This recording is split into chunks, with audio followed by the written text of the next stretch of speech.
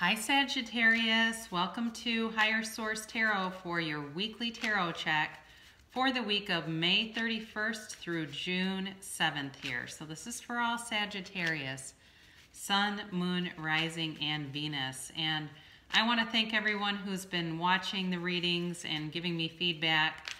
Somebody recently, a couple people told me there were too many ads, and I appreciate that because I did not realize that YouTube is really trying to sell their premium subscriptions by putting in like 5 and 6 ads into videos to annoy the viewer, so that way you'll sign up.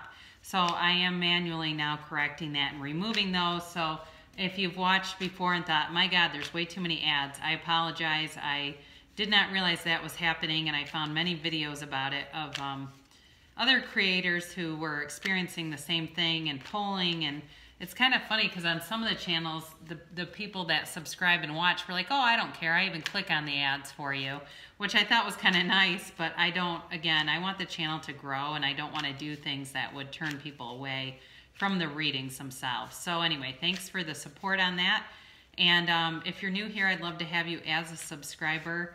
And if you tap the bell, you'll be notified when new videos are posted, but it's usually about once a week. So I did a monthly, mid-month, and then I've added a love tarot reading to the lineup, and that's the first Friday of the month, okay? So here we go. Let's see what is going on this week with Sagittarius. Sun, Moon, Rising, and Venus. Now, if this doesn't resonate, as we always say, look to a different part of your chart rather than trying to force it to fit. But we go day by day if you're new here. So on Sunday, you have the King of Wands. Monday, you've got the Page of Wands. Tuesday, you've got the Ten of Wands. Wednesday, you have the Knight of Pentacles. Thursday, you have the Knight of Swords. Friday, you have the Ten of Pentacles. Saturday, you have the Three of Swords. And then you come back around on Sunday with the Knight of Wands. Boy, a lot of fire energy in this reading. So I definitely feel like you have some momentum here energetically with 3 court cards, the King, the Knight, the Page. It's definitely powerful energy for a fire sign like yourself. You also do, I feel overall you've got nice aspects for money here coming through. So let's begin. So on Sunday, some of you may be starting some kind of a new project. Could be something you're taking on at work, I'm getting for some of you, and you're kind of like just on Sunday looking into it, kind of investigating how to get into action, because this is definitely about action, but it's also really about taking command of a situation.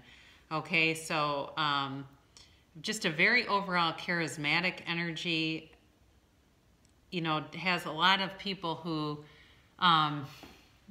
you have a lot of people who are watching you, and they are waiting for you to speak. They're waiting for your ideas. But you definitely have good ideas coming in. You're just very magnetic. And I feel like throughout the whole week, you're very magnetic with people. Some of you may have a secret admirer here. I do feel like this person's stable. They have money available. They are, I feel like they're in some kind of finance, like they're in accounting, they're an accountant, or they work at a bank or a mortgage or it's finance is what is coming through. So if you're not aware of this person, or if you know somebody in finance and you've thought, I thought they were kind of giving me a vibe, I think they are. I definitely think they're interested in you, but they're a bit slow moving. So I don't know if they're going to come screaming in with an offer this week, but they're definitely watching and you are at your best. So what they see, they are liking. Monday here, you've got the Page of Wands. Again, you're continuing in action this week. And the Page is, obviously, it's a younger energy than the King is. Some of you may be in a supervisory capacity where you're training new people. It feels like a lot of younger people around you who are being trained. And there's kind of just this overall enthusiasm and excitement around you. Some of you may be with kids too. On Monday, I'm getting that for somebody where you're just surrounded by, it feels like younger energy. But again, you're taking action. You may even go somewhere like take a trip to the zoo or something like that where you're out and about with, like I said, it feels like a lot of young energy around you. But it's a fun, vibrant kind of feeling around it. On Tuesday, you might find you're a little bit worn out. from all that energy. It's the Ten of Wands. So this is also about putting down burdens. For some of you, you may have somebody from the past that you have been trying to close the door on for a while. And I do think that's going to be resolved. It feels like it's time to move forward without this individual hanging on. So there may be some of you that kind of struggle with balancing this week a little bit in terms of feeling successful, but also just being responsible for a lot of things. So, if it feels like it's too much to take, it may be time to speak up a little bit. But do know with a 10, it's also about a cycle completing. So some of you may be coming out of that type of energy where you felt like you just had a never-ending list, this list of things that had to be done, and now they're getting done. So this is Wednesday, and with the Knight of Pentacles, you definitely have financial stability. And again, I do think you have somebody who's interested in you, but they're kind of waiting in the wings, or they're watching. They're very slow moving. This is not a, on again, off again kind of an energy. This is definitely somebody who's interested in a commitment. They're interested in something on a more serious level. Again, they do feel financially stable. They feel like they're very driven, like they've been maybe working for a long time and really have things stable in terms of finance, money, career, that sort of thing. And they're just not the kind of person who would bring in a relationship when they're focused on career. They just don't work like that. And it certainly could be an earth sign, Taurus, Capricorn, or Virgo, but I actually get more predominantly Taurus or Capricorn. This person's definitely interested, and they like what they see. They like your fire energy. They like spontaneity. They are not that way themselves, so I do feel like it's kind of like opposites attract. They like seeing that, though. It's fun to them to watch you in action.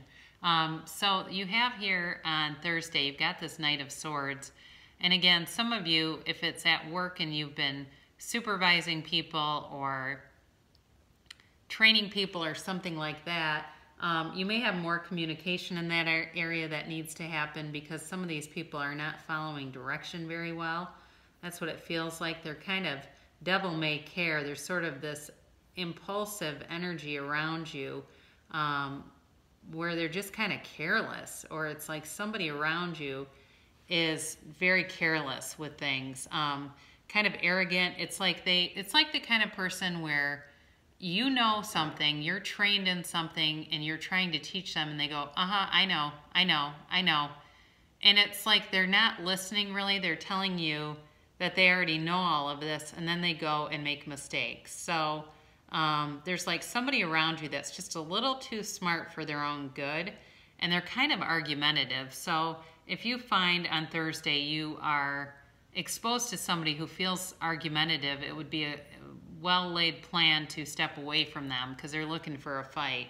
And you'll just do better. Your energy will be higher. Your vibration will be higher if you remove yourself from that. So Friday, you've got a great card here with the Ten of Pentacles, and this is the Wealth card. It's wealth for everyone.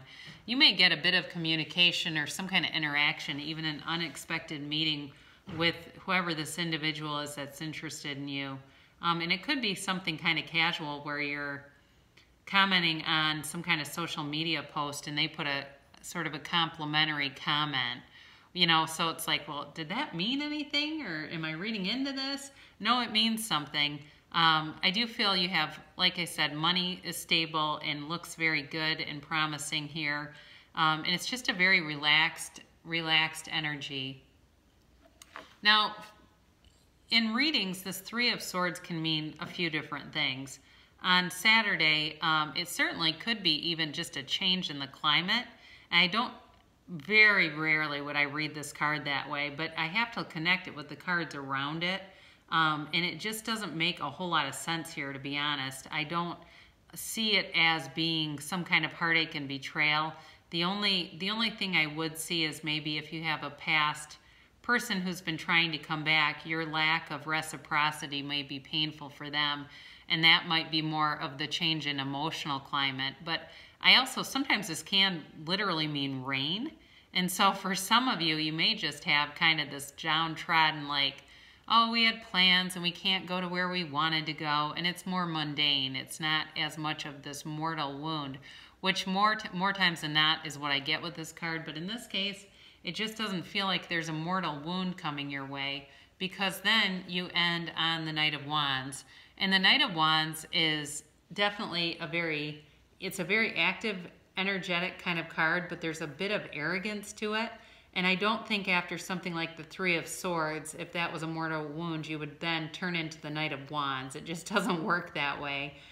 So some of you, if you have some plans that are changed, you may find that you rapidly turn into looking at something else. Because it's a very, again, there's charisma about you, but there's also sort of this excitement and fun. Some of you may be organizing something or architecting something, and you just have to be careful not to be too bossy about it. There's flirtation though too. So like I said before, there's somebody that is interested in you, and you may start to develop a little bit more direct communication with them where it is flirtatious. It becomes more apparent that they're interested in you. At this point, though, I do feel like it's more about talking than, taking things to the next level. I don't see an altar here anywhere. But I definitely think there's a flirtation here and there's an interest here. So for those of you that are inclined to attracting more love in your life, here's an oracle card to do just that. Relationship patterns. It takes strength to recognize the need for change. So, really examine that in your own life. If your pattern is to have long relationships that just don't, they're long, like many years, but then they always seem to kind of peter out, that may be something to look at. Or if you're the kind of person who's just can't seem to have anything last for more than 4 months, it's time to look at that and really look at what it is that you want. Really focus on bringing towards you your desires. So with that, we'll close with a Money and the Law of Attraction card from Abraham Hicks. I can have money and freedom too. A feeling of being overwhelmed is your indicator that you are denying yourself access to all manner of cooperation that could assist you if you were not disallowing it. As you begin to feel freer regarding the expenditure of time and money, doors will open, people will come to assist you, refreshing and productive ideas will occur to you, and circumstances and events will unfold. As you change the way you feel, you access the energy that creates worlds. It is there for your ready access at all times. So I definitely think with money, your creativity is currency right now. So I love you so much, Sagittarius, and I'll be back again soon.